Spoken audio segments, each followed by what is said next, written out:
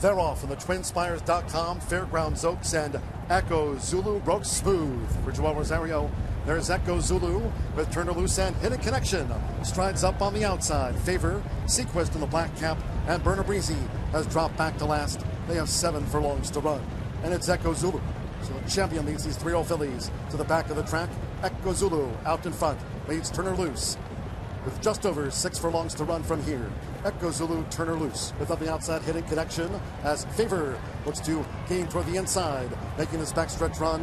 Sequest is running second to last, and Burner Breezy trails the sextet, the leader Echo Zulu. Her quarter was 23.79 seconds. Echo Zulu doing this easily out in front, tracked by Turner Loose, with Favor right there at Echo Zulu's heels. Hidden Connection fourth on the outside. They have a half mile to run.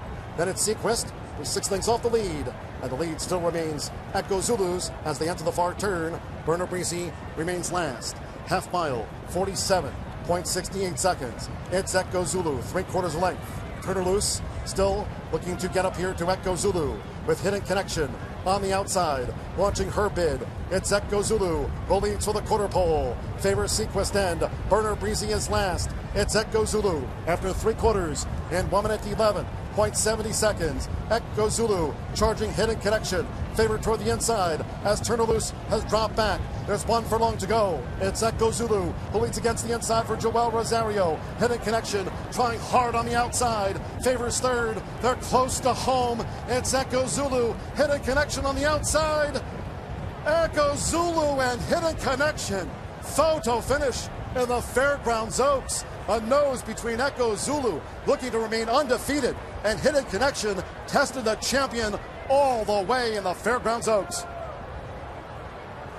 It was close, but the perfect record remains intact for Echo Zulu. A perfect 5 for 5 now. It certainly wasn't a convincing win, but it was a win, and it went pretty much the way that she's been winning her races, on the lead from the outset.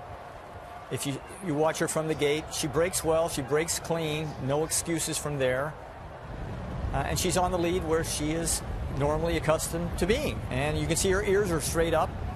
And so that means she's very relaxed, she's very comfortable, she's where she is comfortable being.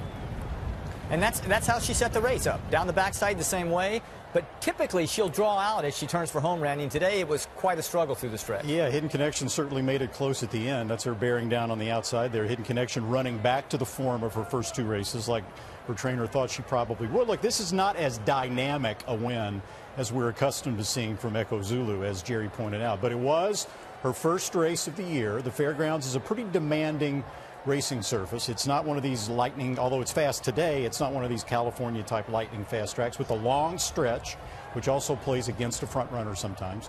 So bottom line, she won.